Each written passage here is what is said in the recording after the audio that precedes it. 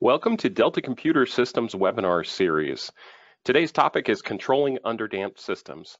A housekeeping item, this webinar is being recorded and will be available at the conclusion of the webinar for viewing later. There is a lot of information to cover today, so we'll be moving pretty quickly. Today's topic, as I mentioned, is underdamped systems, and Jacob will be going into details on how the RMC and RMCTools has algorithms for controlling these systems. Today's presenter is Jacob Paso, who is the Motion Product Development Manager here at Delta and is also one of our support applications engineers. And with that, I'd like to hand it over to Jacob. Thank you, AJ. Thank you everyone for attending, and I'm glad to have the opportunity to talk about underdamped systems today. I want to mention that if you have any questions during the webinar, you can feel free and enter those into the chat window in your GoToWebinar control panel, and I will try to answer those as we go. So today we are going to cover what underdamped means. We're going to talk about natural frequency and frequency of acceleration, cover PID and feed-forward theory, including some advanced double differential gain jerk feed-forward. And then we'll look at tuning with the PID and tuning with the advanced, what we call PID2. And we'll be doing it on a live hydraulic system.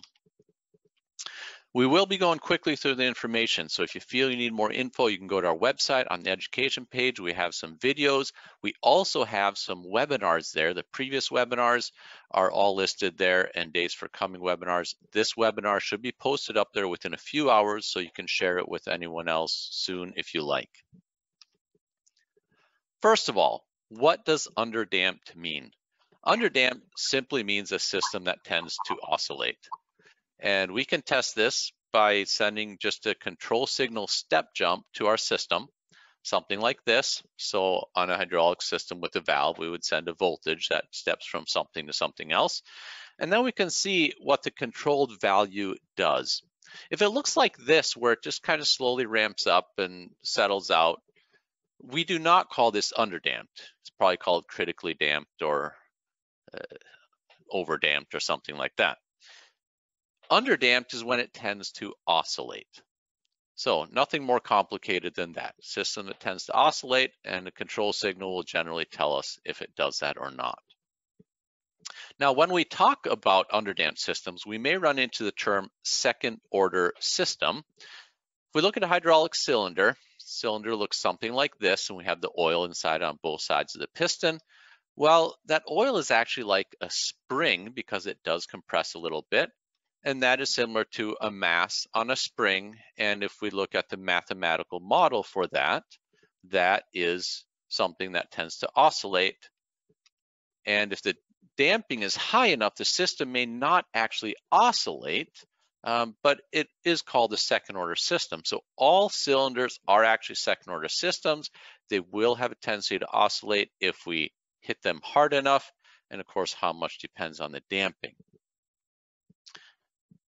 So we are going to be looking at a live system here. We have a cylinder that's 16-inch stroke.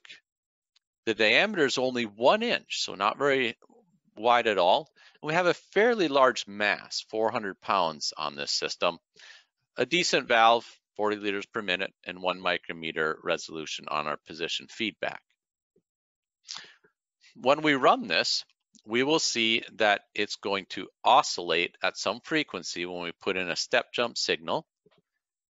And we call that frequency a natural frequency. That's a frequency that a system tends to oscillate at. So let's go look at this on our live system. We have here a hydraulic system. We're looking from the top here. So you see we have the cylinder in black there. It's connected to this mass that's on some linear guides, so very low friction here. You see a mess on top of the cylinder. This here is the valve, and we actually have some manual valves where we can connect this valve via hard pipe to the cylinder directly, or we can connect it to the cylinder via the hose. Good length of hose, I don't know what it is, 6-8 feet or something. So we can see what happens when we're going directly or via hose. So in RMCTools, I'll start a trend of this system, and we will send an open loop signal to the system and see what happens. I actually have some shortcut commands set up here. Open loop signals, 30% one direction, minus 30% in the other direction. And if I hold the keyboard and press Control on the keyboard and press 8, 9, or 0, I will move it. So let's try that here. Right now, the system is connected via the hard pipe. So we'll see how it responds there. So I'll send a voltage and stop it, send another direction and stop it. And notice that this system, when we get going, it does overshoot on the voltage, but it doesn't really oscillate around much. But when I stop, it oscillates a whole bunch in both directions. So we have that oscillation going on. Now, if I zoom on here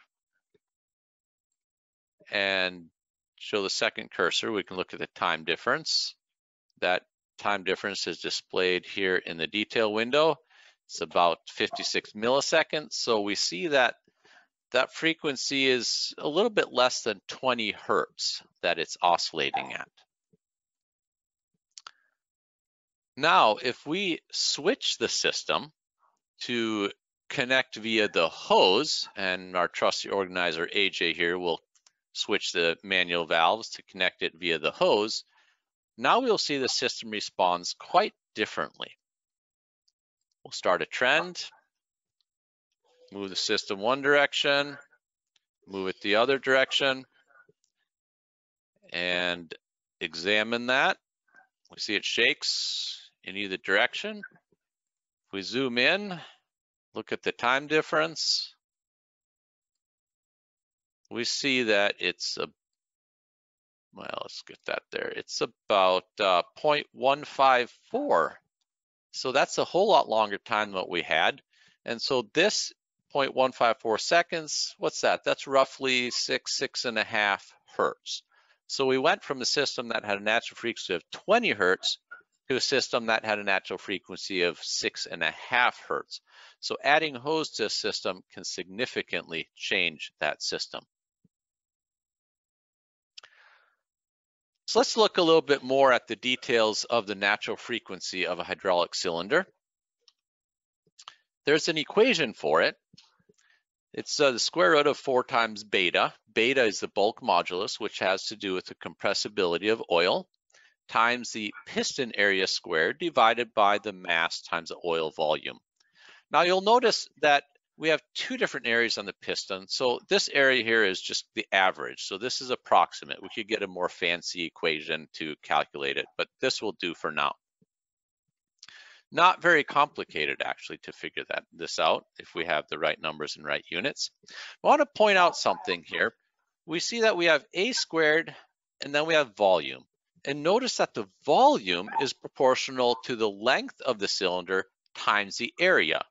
Now this is approximate because we also have some dead volume between the cylinder and the valve, and hopefully that's fairly small. But what this means is that if the volume is proportional to area, then this whole equation, natural frequency, is actually proportional to the area squared over area, which is proportional to the square root of the area. And since the diameter squared is area, that means the natural frequency is approximately proportional to the diameter of the cylinder. So higher natural frequency means a stiffer system. So a larger diameter means a stiffer system and better control. Now this cylinder has a fairly small diameter, so we can actually see these second order effects quite easily as we're running it.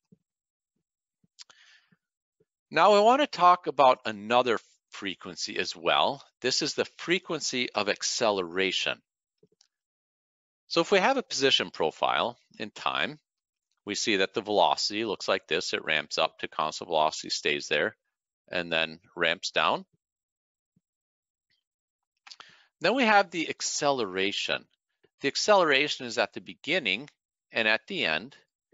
And notice here that we have a certain time that it accelerates. And we can look at that time. So maybe it's 0.2 seconds here. This acceleration, we can talk about the frequency of acceleration.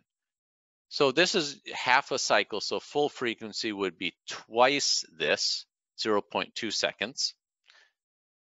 And so if we want to calculate out to frequency, we do 1 divided by 0.2, which of course that would be 5, but we're actually doing frequency half that.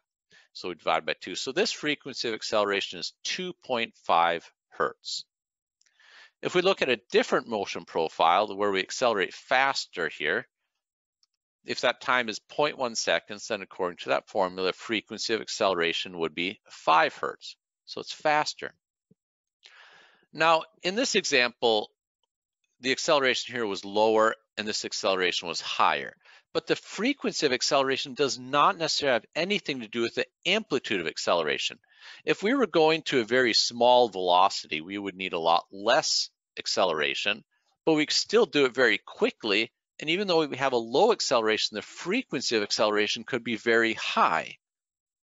So this frequency of acceleration is fairly important when we talk about control. And it is important to understand that we're talking about the frequency of it, not the magnitude of it. So if you do a short little move and you do high frequency, you can still cause yourself a lot of problems. So we have natural frequency and frequency of acceleration that we've talked about. So what in the world is the significance of these two? Well, from research and practical experience and a lot of simulation, we have found that for good control with a PID algorithm, the natural frequency of a cylinder should be 3 to 4 times the frequency of acceleration. Now, if we use a more advanced algorithm, the PID2, where we have this double differential and jerk feed forward that we'll be covering today, then the natural frequency only needs to be 2 to 2.5 times the frequency of acceleration. And of course, this is approximate. There's going to be things that affect it, but if we're talking about a well-designed system, these are values that we normally look at. So what this means is that the required cylinder diameter in your application is determined by your desired frequency of acceleration. So when you design a system, you need to know how fast does this thing have to accelerate, and that will help determine your cylinder diameter. Of course, there's other things that affect cylinder diameter that may override this, but there's some systems where you have to make sure your cylinder is wide enough to be stiff enough to get the kind of control you want. Now, conversely, for any given cylinder, and of course the mass attached to it, there's a limit to how quickly it can accelerate. So natural frequency and frequency of acceleration are very important. We saw the natural frequency when we did some motion on the system here. And when we do closed loop control with a profile, we need to pay attention to our acceleration in order to figure out, or in order to help control it well. So now we will switch and talk about these higher order gains and feed forwards, a double differential gain and jerk feed forward that help us control underdamped systems. So we're going to go through and talk about the PID and then how these add to the PID. And I also want to point out that we're talking here about precisely following a motion profile. We're not talking about a step jump like I showed you, but a motion profile where a position accelerates, goes to constant velocity, and then decelerates and gets to a position. And we have the target, the blue line, and the actual is the red line, and the point is get it to follow as closely as we can.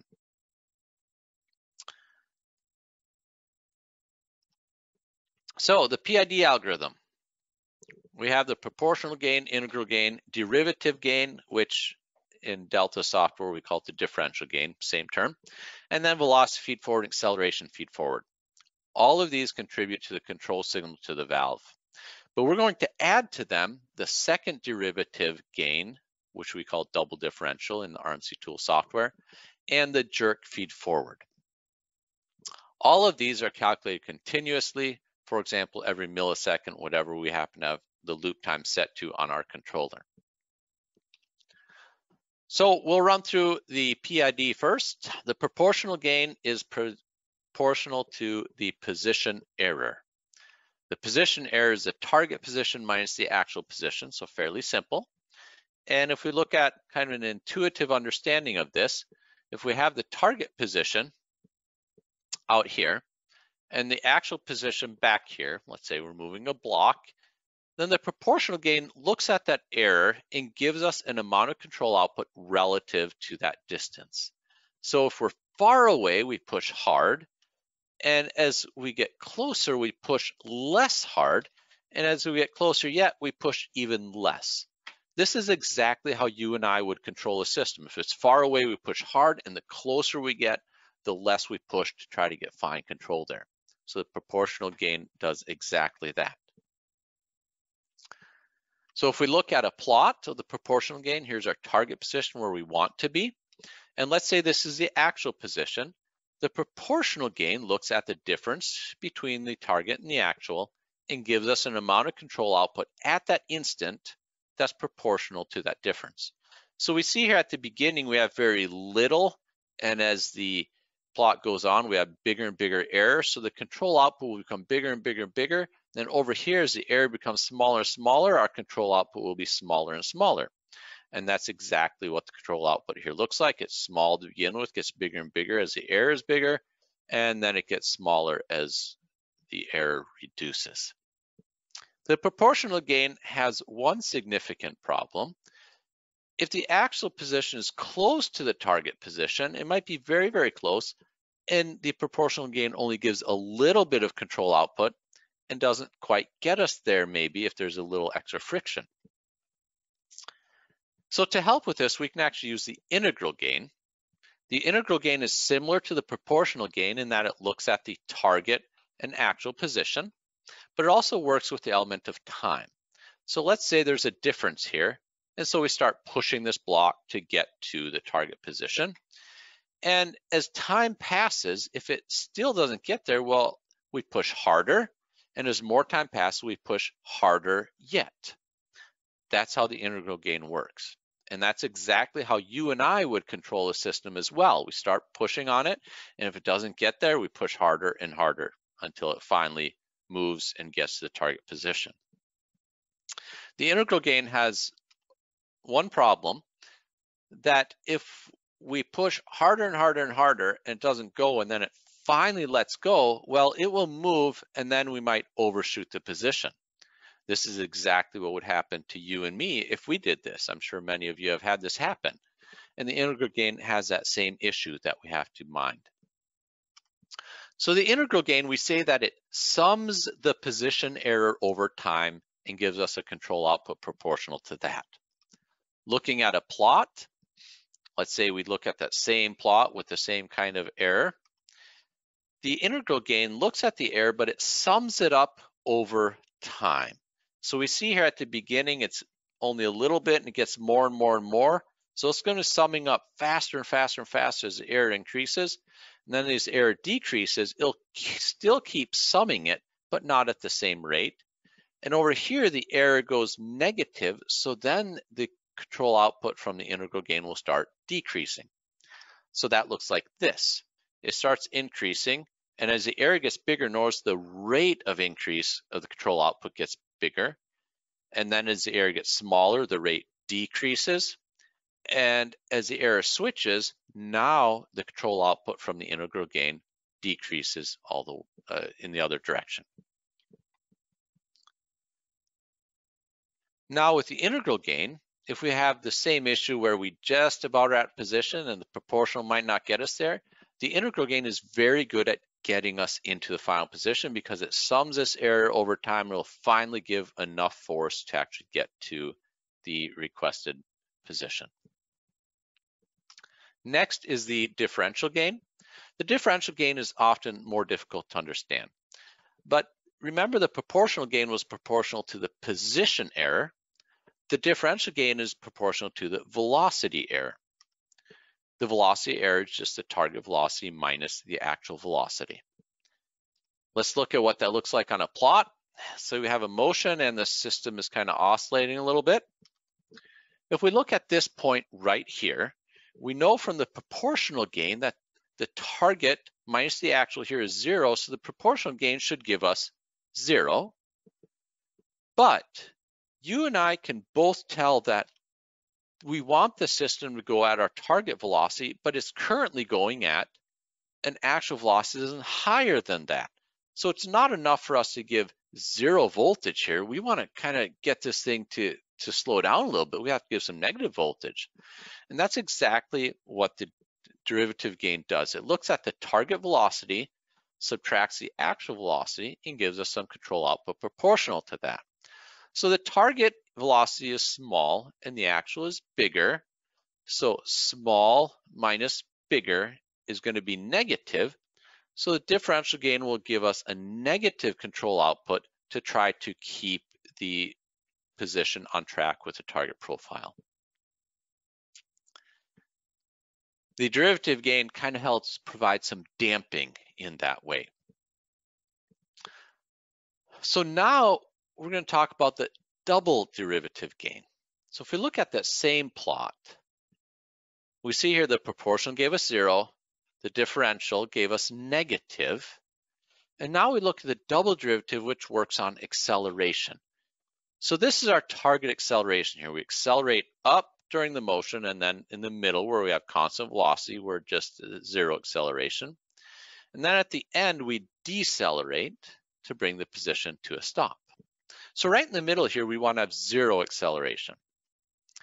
And if you remember from algebra class, a position curve that's curving up means you have positive acceleration, and a position curve that's curving the other direction is a negative acceleration. So right at this point, we see that we have a positive acceleration. We're in a curve upward. And the double derivative gain, it looks at the target acceleration minus the actual acceleration. So the target here is 0, and the actual acceleration is positive. So 0 minus a positive gives us a negative.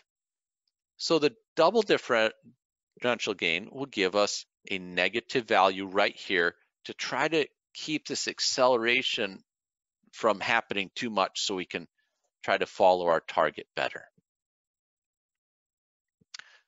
So to review these gains, the PD and D2 gains, the proportional gain tells us about or gives us control output relative to where we are. The derivative gives us control output relative to where we are going. And the double derivative gives us output relative to where we are going to be going, basically acceleration. So each one of these gives a little bit farther look ahead. The D helps provide damping, and the D2 helps provide even more because it looks even farther ahead than what the D gain does. The double derivative helps us compensate for energy that is stored in the oil that is acting like a spring. And we'll see that a little bit later as we talk about the jerk feed forward. There's one major problem with the double derivative gain, and that is that it works on the actual acceleration, which is really noisy. This is what it looks like. It's hard to make heads or tails of that. And if we subtract a nice target and this noisy acceleration, we get a really noisy signal that comes out in control output and causes all kinds of problems on our system.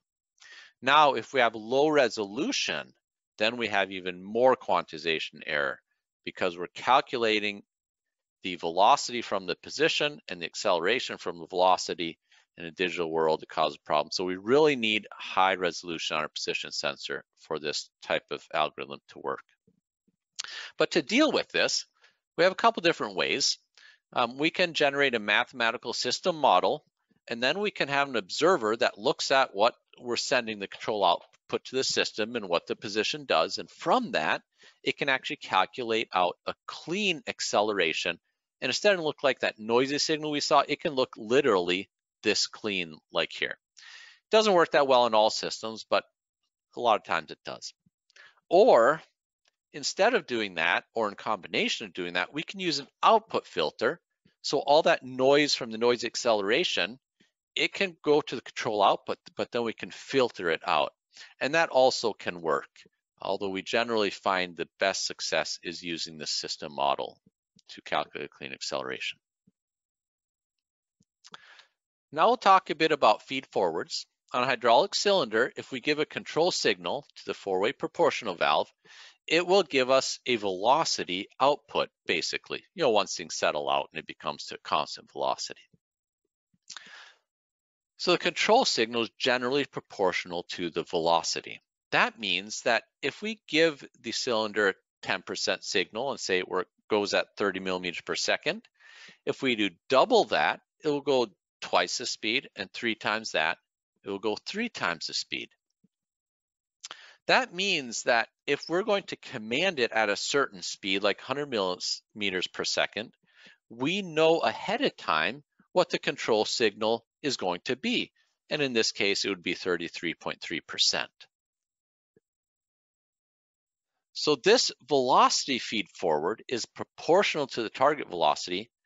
And the important thing is that we know the target velocity ahead of time because we're commanding the position profile. So if we look at a plot, this is the position that goes up, and then we add the velocity to it. The velocity feed forward will give us an amount of control output proportional to this velocity. So say it looks like this, the green one, and that gives us most of the control output we need for the system. And the P, I, and D don't have to work as hard at all. Then we have the acceleration feed forward, which is very similar, but it works on the acceleration, the target acceleration. And again, we know what the target acceleration is ahead of time. So if we look at a plot, here's our position and our velocity. The acceleration is at the beginning and at the end. So if we give some control output proportional to this, that means we'll get a boost at the beginning to get going and a brake at the end to help us slow down. Looks like that. With these feed forwards, the system is able to track the target profile just about exactly. If we had a PID, we would not be able to, because the PI and D gains, they all work on an error on the system. So we're not going to be moving unless we have an error. Well, the feed forwards help get rid of that error, and now we can follow profile exactly and have really great control. So the feed forwards are very, very important for that. In addition to the velocity and acceleration feed forward, when we talk about a second order system, the jerk feed forward is very important. So we're going to look here at the position, and we're just going to look at the position where it starts from 0 and accelerates and then goes to constant velocity. So we're not ending it here, we're just looking at where it goes from 0 to constant velocity, and the velocity, it goes from 0 and goes up to a constant velocity and stays at that velocity. So we're looking specifically at the acceleration phase here. And this is basically applying a force to a spring that moves a mass. Now, we'll get rid of the position just to make this a little bit simpler. We'll look at the target acceleration when we want this force to accelerate the mass. This is how we want to move the system. And remember, we had the acceleration feed forward that will give some proportional control output here to help us get going. Well, when we start accelerating the spring will compress and the mass will move a little bit. The spring, of course, is taking up some of the energy that we're applying, so we're not getting the mass moving as far as we wanted to.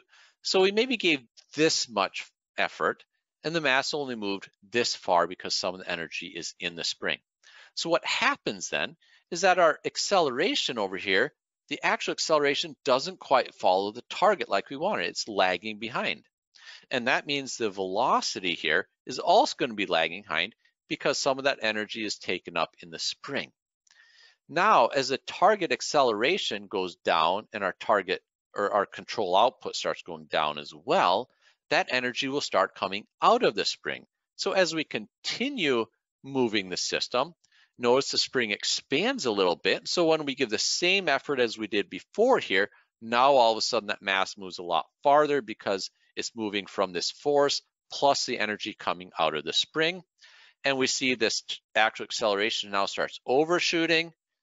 And of course, that continues with the energy coming in and out of the spring. And so we get some oscillation here. and the actual velocity as well will overshoot and it will continue oscillating. Now, to counteract that, we have the jerk feed forward. So in the acceleration, we know we're going to be falling behind at the beginning. So we want to give some extra oomph to the system right there. So we do the jerk, which is proportional to the acceleration rate. Notice the rate of acceleration is high, so it's high. The acceleration is flat, so that means the rate is 0. So we have 0 here in the jerk. And the acceleration rate is negative here, so the jerk is negative. So we're going to use this jerk feed forward and give a control output that's proportional to that. So we give extra control output in the beginning of acceleration because we know the spring is going to take up that energy and we need to put that in there. And then at the end of acceleration, where we know the energy is going to be coming out of the spring, we put negative control output there to make up for that extra energy. So now when we move the system, the acceleration should follow quite well, and then the velocity should follow quite well, and we won't oscillate. Now, if we look at the spring, how that works, the force is applied to spring or to the mass. And now, instead of giving just a little bit of effort, we give a whole lot of effort because we add that jerk feed forward to it, and then the mass moves as we desire it. And then towards the end of acceleration, now we give just a little bit, because remember the jerk, it pulls out some of the effort from the force because we know we have extra energy in the spring that's coming out, and then this less effort plus the energy in the spring ends up in a decent movement of the mass, and we get much better control here. So that's how the jerk feed forward works. So now we've talked about PID and double D, and we've talked about velocity and acceleration and jerk feed forward, how those work on an underdamped system. So now the question is tuning with a double differential and jerk feed forward. Delta's recommendation is that you use the tuning wizard in RMCTools because manual tuning is difficult. It's possible to manually tune it, but when we get into control theory and look at pole placement and optimal tuning, it's very difficult to get something that manually would actually be reasonable from a control theory perspective.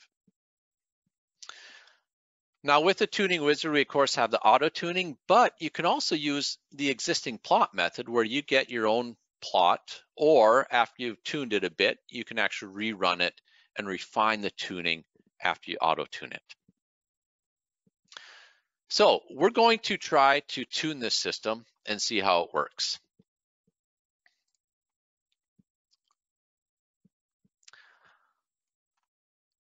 Right now, I actually have it tuned from before.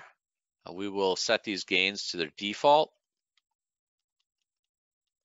Let's see, we'll leave the output bias there so the system stays still when we give 0 voltage. Download that. And now we'll start the tuning wizard. We'll choose the auto tuning wizard. Accept the agreement there that everything is the user's fault.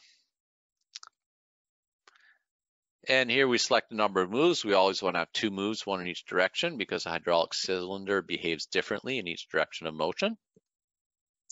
This defines the beginning and end points of our move, the open loop move that it's going to be doing.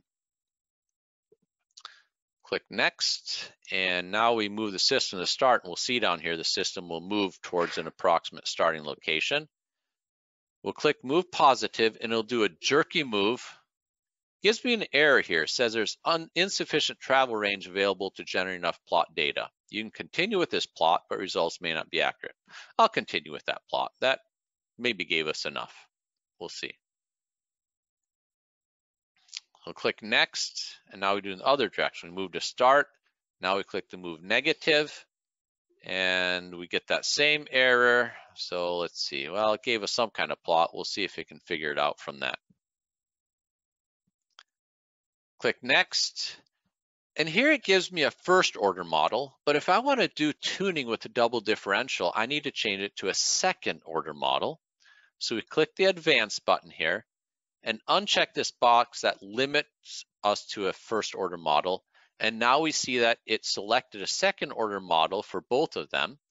Notice that if we uncheck this box, it's not necessarily going to select a second order model. It's going to select the best model it can, which is 0 order, first order, or second order, but unchecking this lets it also look at second order. And we see here the natural frequency is 18.8 hertz, and here it's 18.7 hertz. Remember, we saw from the first motion on there that frequency was slightly under 20, so this looks fairly accurate. Every once in a while, these numbers can have problems and give us something totally wrong, so we kind of always want to double check it. So this looks all right. So click OK and finish. And now we get a slider bar here where we can move it up and down. And remember, you always want to move it down towards the bottom to be kind of conservative to begin with, so don't slam the system around. Now we set up these moves here to move, and I'm moving to a position of 1. We'll do a speed of 20, and we'll try acceleration and deceleration of 100. And we'll do the same speed, accel, and decel to a position of 13. See what happens. So I'll click move to 1, and our actual position falling way behind, so I can increase this quite a bit. Let me just double check here, make sure I don't have the feedback filter set. I actually do have that set. I do not want to have that set right now, so we can demonstrate this a little bit better how it works. Okay, so let's move that again. I'll apply those gains. Do a little less. I'm hearing a little noise in the system. It sounds a little scary. Okay, so we moved it, and notice that we have all this noise in the control output. If we go look at, I think I have another plot here set up with the acceleration, and that should have captured as well with that move. Yes, so here we have that plot. The actual acceleration is yellow. Notice that it looks really, really, really noisy. And of course, it comes out in the control output, and that's causing us all kinds of grief and aggravation here. So I can filter the control output, or I can fix the acceleration with the feedback. We'll try filtering the control output first. So I'll set that filter to, we'll see if 100 is enough. To begin with, move to 1. Oh, look at that. That improved it quite a bit, but I still have problems here. So I could do a little bit more filtering, but we'll look a little bit on the acceleration, then try that model-based filtering. So if I look at the plot with the acceleration, no, that was the wrong one. This one here, we see that we still have a lot of noise in the acceleration. So we'll go to Axis Tools. In the Axis Parameters on the All tab, in the Feedback section, I go to the Input Filter. And notice this is the RMC200, the 75-150, the filtering is slightly different here, but they also have the model-based filter. So we choose model, and what it does, it looks at this model that it just obtained when I did the auto-tuning, and those parameters from that model are here. So I'll click download, and now it's calculating out accelerations based on this model and the mathematical observer we have there. So if we go to the plot manager and try to do a move again, now we see my control output is very, very clean. And let's see, that's with the output filter still on there. I suppose I can leave the filter there, shouldn't hurt anything. If it's that high at 100. If we look at a plot of that acceleration again, notice that this acceleration all of a sudden is way cleaner. So now the double differential gain can actually work on it without causing us a lot of problems. So we should be able to increase this gain, move back and forth. We're not falling real great there, so we should be able to increase the gain quite a bit. Move to 13, we're falling a little bit better, but I can still increase it, apply those gains. Move to 1, and better yet, but looks like we can still increase it. One thing that I'm watching here is the control output. If it starts oscillating a lot, that means we're getting a little bit too high on the gain, but the control output is very smooth here, so I should be able to continue to increase this. and it's controlling better and better. And looks like it's getting pretty good there. Let's see, I don't know how high I dare go here. I suppose we'll find out if we go too high. And I've been able to increase the gains quite a bit, and we're just following better and better. So now P gain is up to 800. That's quite a lot. Okay, notice the control output is starting to have a little bit of noise on it. So if I keep increasing much more, I'm a little bit concerned it'll give me problems. But I'm actually controlling quite well here on this second order system. And we're getting into position real quick. It's 0.997 shortly after the move where we're told to go to 1, so only 3 thousandths off. And then over here, it's dead nuts on the end. Now, let's see if I can do the same control without the double differential gain. If we, let's see, if we move those gains, that won't necessarily be a fair comparison. But we can probably do the tuning wizard with those previous plots we got and just choose the first order. So we'll put an open loop here so we're not controlling. In the axis tools, I'll turn off the model-based filter. Well, actually, I can leave it on. It won't matter if we're using just PID because it doesn't look at it at all. So if we go to the tuning wizard and use existing plot, I can go look for those plots that we had of auto tuning. Let's see if I go back here far enough, we should have, let's see, I had one there, and then we'll do the other direction right there, and we'll leave it at first order, finish, and then we'll see if we can apply some gains, and let's see if we control.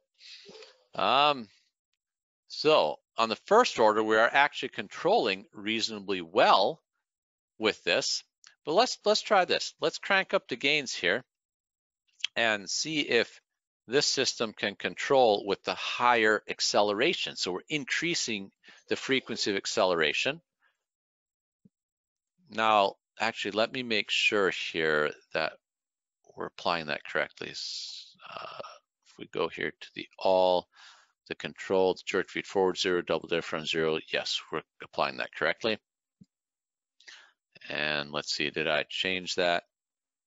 We'll actually try 300. We'll kind of exercise the system a bit heavily. And we'll move to 1. And notice that we're oscillating here now. And this is in first order control. Maybe you can hear through my mic that it's kind of making noise, and it took a long time to get there. I'm not quite sure. I suppose I can increase the tuning maybe a little bit, see if it'll try to reduce oscillation. That didn't work. It's just oscillating away. You can see in the video a little bit, the whole thing's shaking. So maybe I can decrease the gains a little bit. Let's see if that works. Well, it's oscillating less, but we're kind of having problems here at the beginning and the end. Decrease the gains more.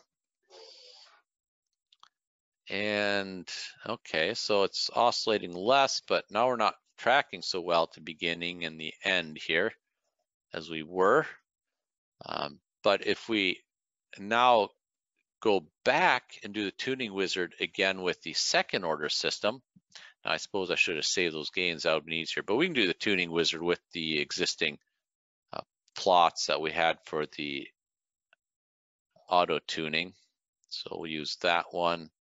And then for the second one, we will use, where was it? I think I passed it there, auto tuning that one. And we'll go to advanced, uncheck that, second order. We have those same values, looks like. Finish. And let's see, we can probably crank those gains up quite a bit, but let's see, let's make sure we still have the model order or the model-based feedback going. Yes, I do have that. And then we can crank up the gains. We know that quite a bit. Apply the gains. And now we'll make a move. We're oscillating a little bit there. We'll apply some more gains here. Apply the gains. And notice that with the second order, we're actually controlling better with less oscillation. I'm getting some oscillation here on this move. Not quite sure if I should increase the gains, if that will help or hurt, but we'll try it. We're up at 1477. And on that move, the retract, it worked. On the extend, we had a problem here. So it looks like I cranked the gains up too much. So we will reduce those. And it looks like I'm probably hitting the limit here on how much I can decelerate. See, I'm getting a little bit of shaking, but we did see that it tuned up better on the second order than it did on the first order for this system where we have the small, narrow cylinder and heavy load. So now I'm going to try and see what happens when we do this with the hose in the system. Remember, that will change the frequency to 6 Hertz. So our trusty organizer, AJ, will change the hose, change those valves. So now we're going through the hose.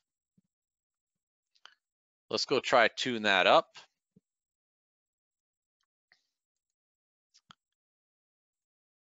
We'll set the gains back to their default values.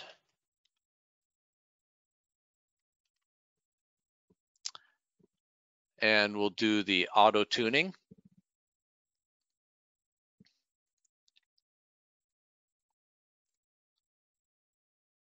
Move to the starting position.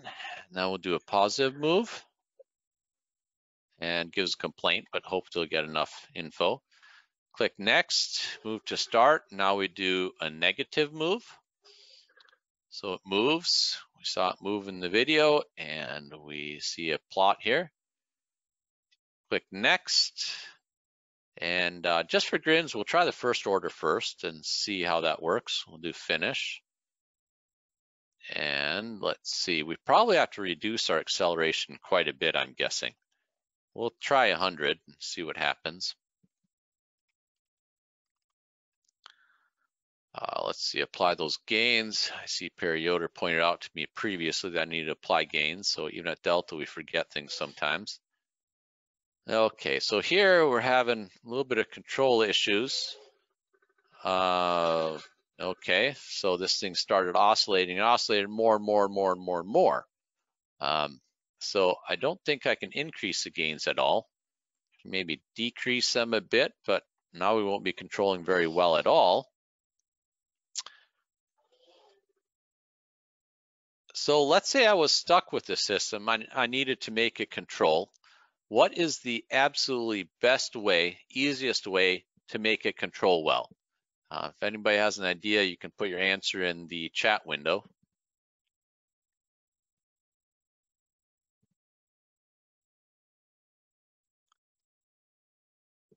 No answers yet. It's one of the most common techniques that we use out in the field to help with systems. Let's see, we got some answers here, more PD and output filter. Yes, there's a possibility of that sometimes. Second order, yes, exactly. Second order, we'll go to that and we'll do it. Ooh, Perry Yoder, you get a good answer there. Reduce the acceleration. That's the simplest, easiest way to improve control in most situations. Right now we're oscillating, and so I have an acceleration of 100. The simplest way is just simply reduce that. So I'll go down to 30, and that in itself may fix it without having to worry about any other control issues. Okay, so it improved it, but this system is so shaky with this long length of hose that even that isn't really doing much. Let's see if we can decrease to 10, but now 10 is too slow to get up to speed. So if I really need the same speed, then okay, so this system, I'll try decreasing the gains here, see if that helps it. So this system was not helped significantly by decreasing the accel and decel. unless we decrease it so much that we're basically not doing a significant motion. So the answers you guys gave as well are things that we'll have to explore to actually get this to control. So I'll put this back to 100 and 100, and we will rerun the tuning wizard and do the second order. So I use existing plots because we already did the auto tuning, and those are up there. I'll use that first one, and then I'll use that second one, and we'll go to advanced, allow second order, and we see that it chooses 6.5 hertz, 6.35 hertz. This is pretty much what we saw, so we know we can trust those numbers.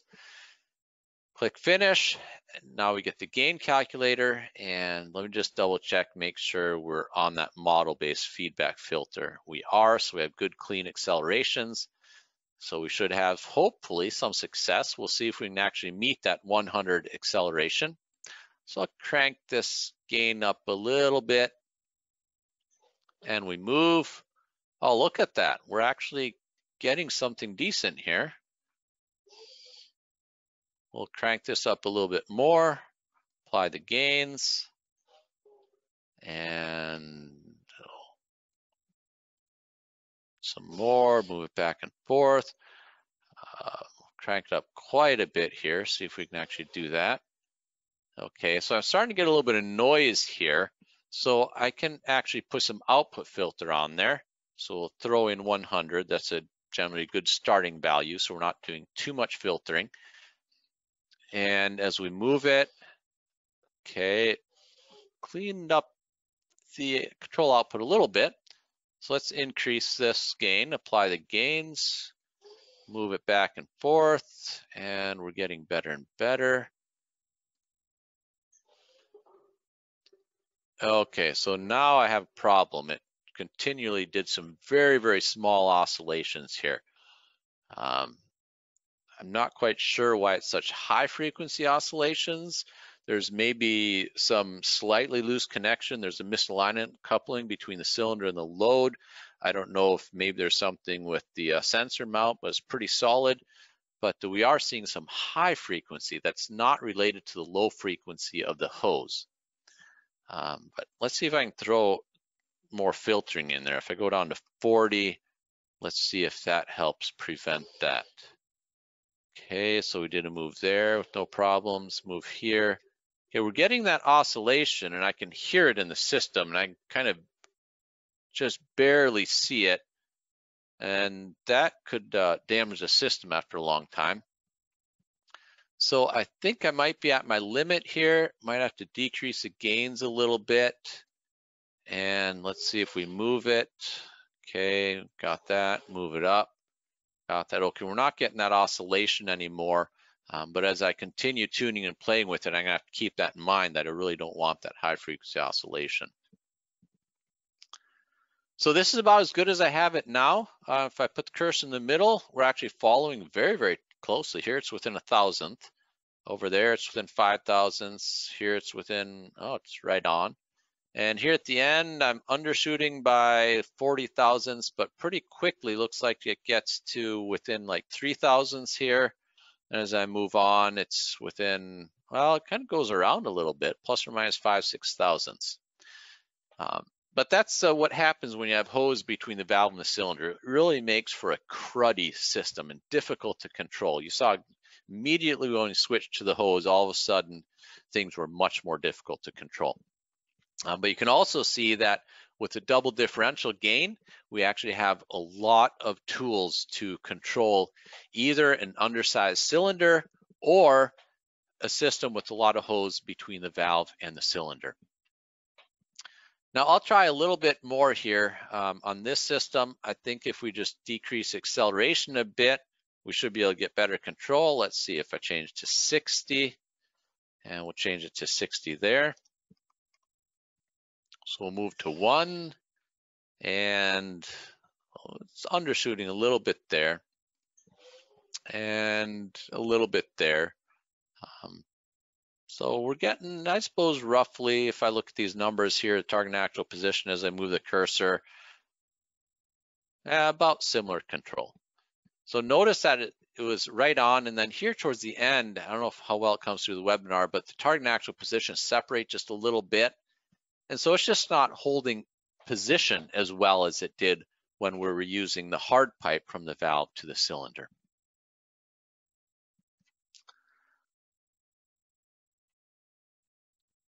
So that's about it for tuning a system that's underdamped and controlling. There are some important concepts we learned here. We have the PID 2 and jerk feed forward that we can use for underdamped systems. And this allows for smaller diameter cylinders. I actually did a rough calculation here some time ago on this system, and if I want to get decent control with this cylinder in the PID, I have to increase the diameter to about 1.4 inches. And of course, I would choose the next size up, which is 1.5 inches. And now I have a cylinder that the area is more than twice of what I had if it was a 1-inch cylinder. And energy is what? Pressure times flow. And so if I more than double the flow, now my energy is increasing by 2. So I'm actually using more energy on that bigger cylinder. So the PID2 can allow for smaller diameter cylinders, which allows for less energy. It is a little bit tricky to apply this. As you saw, we got that high frequency oscillation. And if there's any slop in the system or low resolution feedback, it does have problems. So you have to be selective on the system that you apply it to, but it can still in certain situations help save energy with small diameter cylinder. Acceleration and deceleration is important. We noticed that as we commanded higher and lower accelerations, it really changed the control. And finally, hose is bad. If you want to cause yourself problems, put your valve far away from this cylinder with a lot of hose, and you'll have no end of fun figuring out your problems. Now, there are some systems where there is no other option, and you have to put the valve remotely. That we understand. The really great thing is we do have algorithms to actually deal with that. Now, there's a couple of questions that have come in. Let's see, fine-tuning double differential jerk feed forward, whether that would help my control as I was running its limitations. That's iffy. If you have a real good sense of it, you can maybe try to manually adjust those values, jerk feed forward, double differential gain, tweak them a little bit. But like I said, it's very difficult, so it's nicer to just use the wizard. But that said, there's usually always some improvement that can be had. Another question, is there an output filter rate rule of thumb compared to system frequency? So like 6.5 hertz with hose. For the output filter, the value you want to choose, yes, you want it to be quite a few times larger than the natural frequency of the system. So a lot of systems, they might run, we saw this one was 20 hertz. That's a very common value of the system. And so you want to be several times higher than that, usually at least for a starting value, say 100. But we generally want to be larger than the frequency of motion. And remember, the natural frequency needs to be higher than the frequency of motion. So the frequency of motion is typically maybe 2, 3, 4, 5 hertz, if that. And so the output filter, we can often bring it down to like 20 or even 10 or 5 sometimes on systems where we're doing really low motion. The nice thing is hydraulic cylinders, they're a physical thing that exists. We're not, and they're, generally good size. So we're not looking at output filter values that can range from 0.1 to 1,000. We're generally looking at values from 100 anywhere down to 10 or 5. Another question, can you do a webinar for pneumatic system tuning? Yes, we can. Actually, we have a pneumatic system here, and we'll put that on the schedule sometime to do pneumatic systems. Pneumatic systems are quite a bit harder than hydraulic systems, even though a lot of the concepts are the same. Any other questions before we close?